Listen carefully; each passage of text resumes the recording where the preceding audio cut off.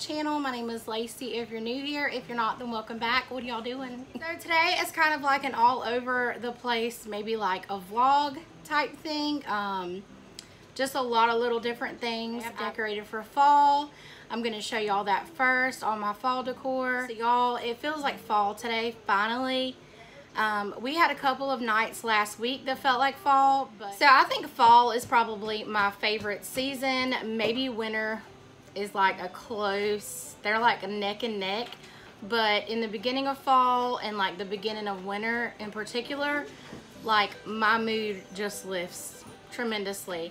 We have a lot of fun during the summer and during the spring. You know, we do a lot of stuff like going out on the boat and just lots of family, you know, get-togethers and stuff like that. But we live in Georgia, so the heat, I mean, it just really ends up getting to me to the point where it's like miserable to go outside and stuff. I think I'm like the opposite of a lot of other people where, you know, in the summertime people like to get out, and I want to stay inside when it's summer because it's so hot that it's like miserable here. So fall and winter, like I love to be outside. I just love having my windows open, like, and it's also probably the struggle girl in me, but something about having my windows open and the AC off, y'all, I can just feel my electric bill going down right now. I don't know. So I get in a lot better mood.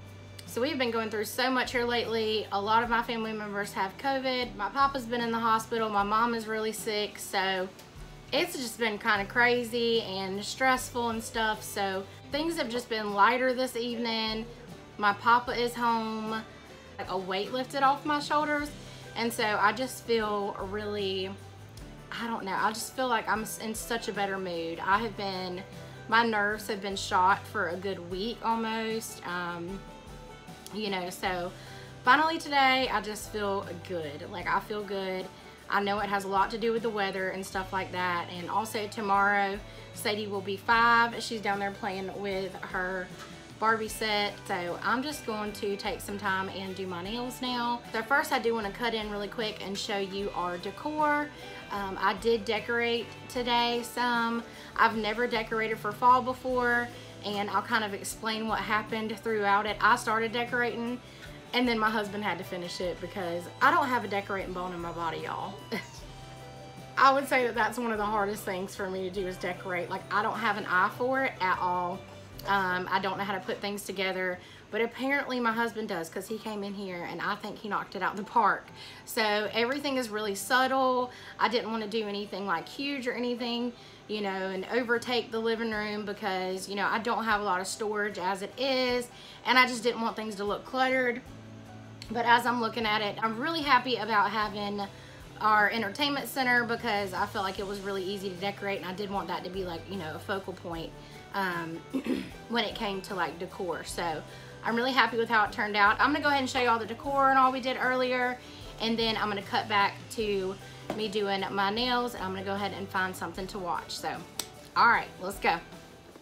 So I got this table runner from Dollar General for $6, and I really like the colors on it. The truck, I feel like it was pretty subtle, wasn't a big, you know, statement or anything like that, but still cute and country looking, which is pretty much the theme throughout my trailer. Yeah, so I thought it was really cute, and I'm really happy with the way it looks. I've never had a runner before.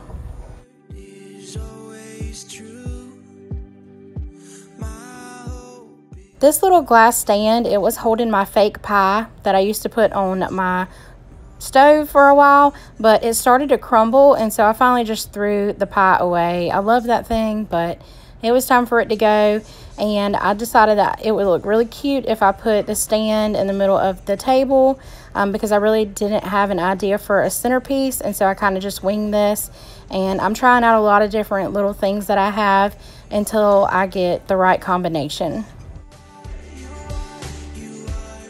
The mini hay bale is from the Dollar Tree, and then the pumpkins, they all came in a pack from Amazon. They had different sizes in there, but they were all either white or burlap.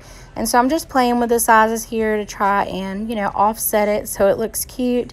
And then I've got this little piece of a floral arrangement, like from the Dollar Tree, and I just cut 2 of the stems off and stuck them inside the hay bale because I felt like it needed something else besides just the pumpkin and the hay. To me, oh Jesus,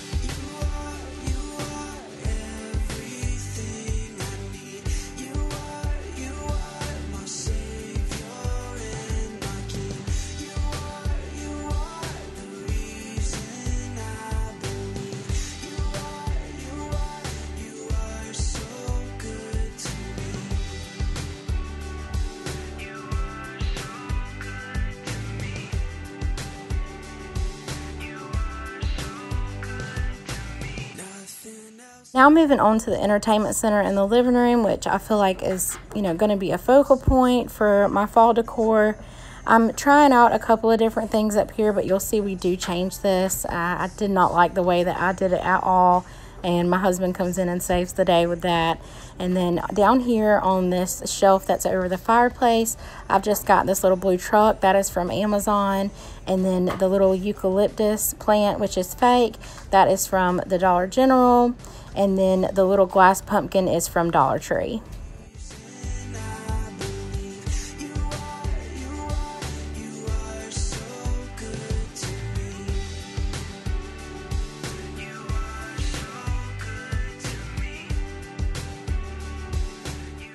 So now my husband has come to help me, and we tried to put like a little bit of an arrangement up there on the top of the entertainment center, but it didn't look that good, so we did move that.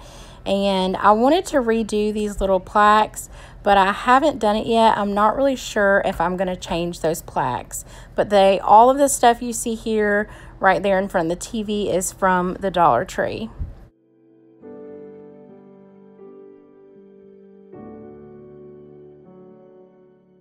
This little area here is the one that I was trying to decorate at first, and my husband ended up doing all of this here and putting it all together. I love the way that, you know, he made it look. It turned out really cute. So thank goodness that he has the eye, because I don't. Over my sink, this little area has been like this for a good week or two now. I just spray painted those pumpkins with some blue spray paint. They were from Dollar Tree. And this door hanger here, I did make this myself. The little pumpkins, I took 3 wooden ones and I painted them. So I did film that, but I didn't know if I should include it in this part. I really don't know if that's something anyone is interested in seeing. But if you are interested in seeing, you know, how you would do something like that, just let me know and I can post that for y'all. And then this little arrangement here, I got about a month ago from the Dollar Tree. These 3 pillow covers came from Amazon, and the first one just says thankful with a pumpkin on it. And then I really love this little truck one. I feel like that's, you know, kind of a popular theme nowadays is the truck, but I think this pillow is my favorite. It says gather, and it has the 3 little gnomes on it. Y'all, I think these are just adorable. So cute.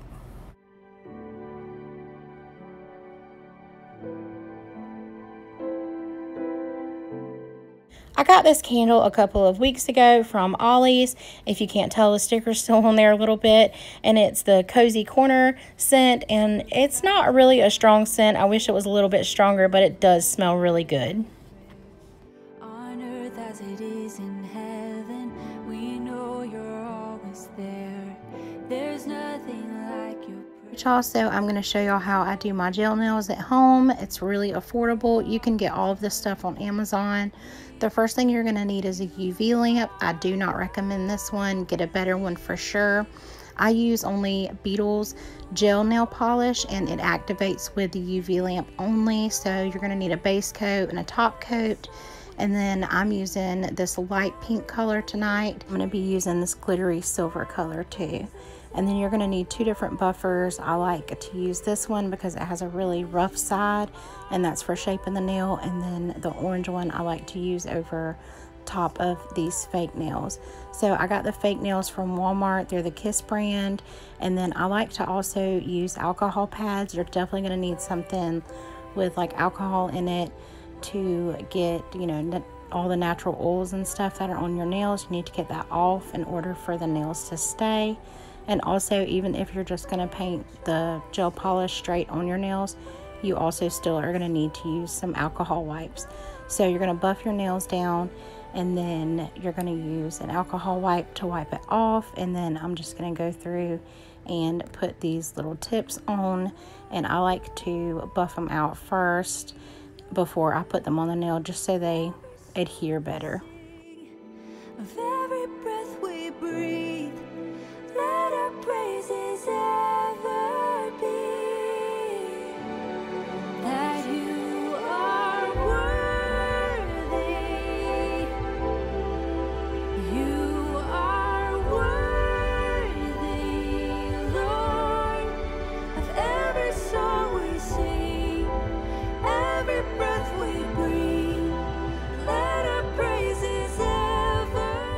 That I'm done putting them all on, I'm going to use a pair of fingernail clippers and I'm going to cut them down a little bit longer than I actually want them, because I'm going to shape and file them down and they're going to get a good bit shorter.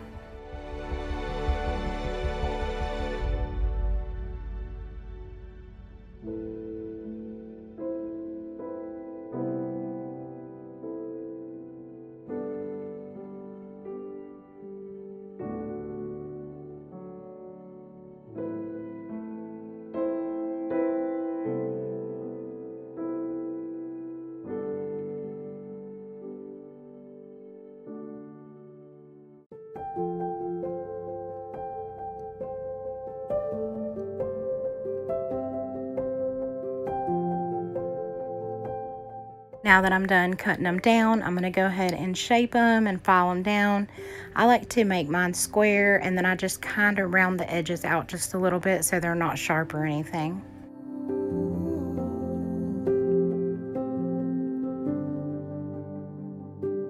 When I wake, I know you are with me. In the dark, I can almost see you clearly. Every day, you're singing over me. Like water, my love runs free. Oh, there is nothing like your love. There is nothing, and no. So the nails are done being shaped, and so now I'm going to go through with this orange buffer here. I did get this off of Amazon. It came in a pack, and so I'll link all this stuff down below. But I'm just going to buff the top of these kiss nails because they have a shiny coat over top of them, and I want that coat gone just so that the gel nail polish will really adhere to the nail. And then I'm going to go through and alcohol wipe them.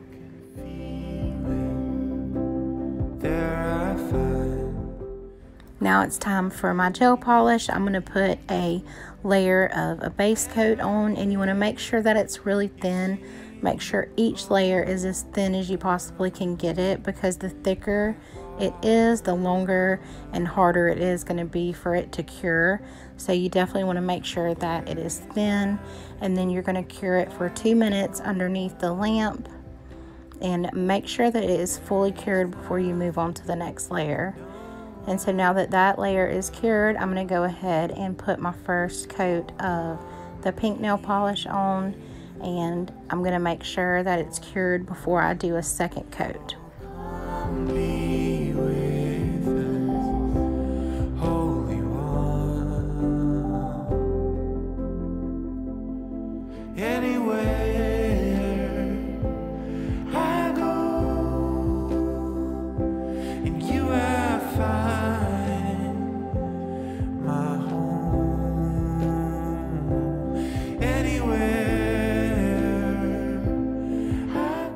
So now that I'm done with the first coat of pink, I'm going to go ahead and cure this coat for 2 minutes, and then I'll move on to painting the second coat of pink, and then I'm going to cure it again for 2 minutes. You want to make sure that each coat is cured before you move on to the next one, y'all.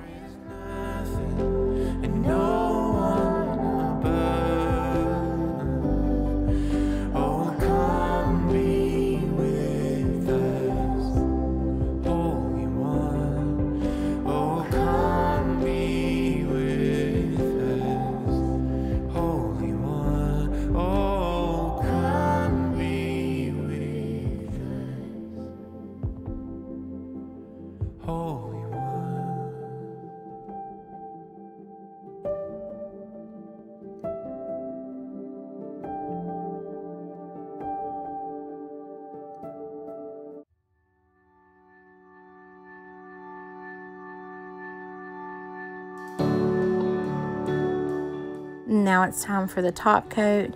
This is really important for making sure it doesn't chip or anything like that, and also it gives it that really pretty shine that you get with gel nails.